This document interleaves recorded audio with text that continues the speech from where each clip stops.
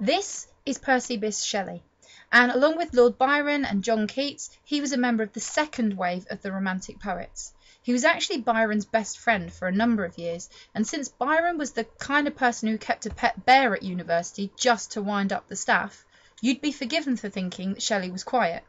He may have seemed that way compared to Byron, but that doesn't mean he didn't live the romantic life to the full.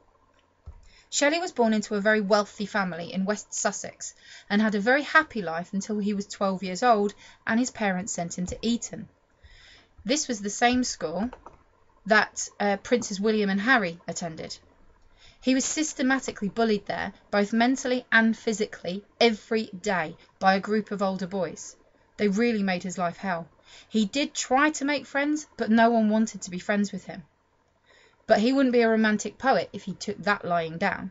Shelley got in a lot of trouble at school. He was very good at science and would do things like electrifying the door handle of his room. He also blew up a tree with gunpowder. His main escape, however, was his imagination, and by the time he was 13 he'd published 2 novels and 2 volumes of poetry. And this rebellious streak carried on through his adult life. He was expelled from Oxford University for writing and publishing his views that atheism, i.e. not believing in God, was a good thing. He was expelled because he refused to stop printing his essay and handing it out. A lot of people these days don't realise that Shelley was a political radical who often wrote pieces that encouraged non-violent protest, and during his life he was famous for being a troublemaker. Lots of his really radical writing was not republished until after his death, so for a long time people thought of him as a writer who was not very important, until it was all discovered and printed again in the 20th century. Shelley worked closely with Byron on several occasions throughout his life and found that Byron was an inspiration, encouraging his poetry and helping him improve. He also worked closely with John Keats, and Keats's death inspired Shelley's famous poem Adonais.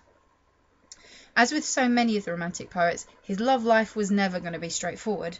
After he'd been expelled from Oxford, his parents were very strict for him and demanded that he give up his beliefs, including being a vegetarian, his political radicalism, and his ideas about free love. Shelley responded by running away and marrying Harriet, a girl his father had forbidden him to see. His father then cut off his allowance. Shelley eventually tired of Harriet and accused her of only marrying him for his money. He began to spend time away from her, and she had to move back in with her parents. Then he met Mary Godwin, daughter of the feminist Mary Wollstonecraft and the radical writer William Godwin. He fell madly in love with her and threatened to commit suicide if she didn't return his feelings. His father didn't approve of their relationship, mainly because Shelley was still married to Harriet. So they ran away to Switzerland, taking Mary's sister Jane with them. When they finally returned, Mary was pregnant, so Harriet filed for divorce and full custody of their children. Mary's stepsister Claire was in a failing relationship with Byron and invited Percy and Mary to come and meet him. She wanted to show him off to Mary and was trying to keep him interested. This was how Byron and Shelley met and became such close friends. When Byron left Mary's sister pregnant, Shelley was the one that supported her and Byron's daughter financially. Mary's other half-sister, Frances, committed suicide because she was also in love with Shelley. And she did this at the same time as Harriet, who drowned herself while pregnant with another man's child. Percy was finally able to marry Mary, and she became Mary Shelley, the writer of Frankenstein. Even though Harriet was dead, the court still did not give him custody of his and Harriet's children. Tragedy followed the Shelleys as they travelled around Europe. Their son William died in Rome. Their daughter Clara died a year later. Shelley himself drowned when his boat was caught in a storm in Italy. Some say the boat was not well made, others that he was just not skilled enough to sail it in a storm. A lot of people said that it was not an accident.